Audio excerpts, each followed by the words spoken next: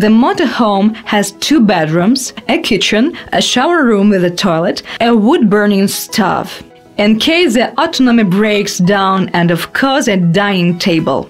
But one of the main features of this motorhome is a garage. Yes, it's a garage, not a large compartment, although this is present there. In the garage compartment, you can safely transport motorcycles, but the guys are so confused that they bought an eye, shortened it, and even she got into this compartment. You can already go on a trip on the motorhome, but of course they will still upgrade it. In general, any homemade thing can be infinitely improved, satisfying your needs.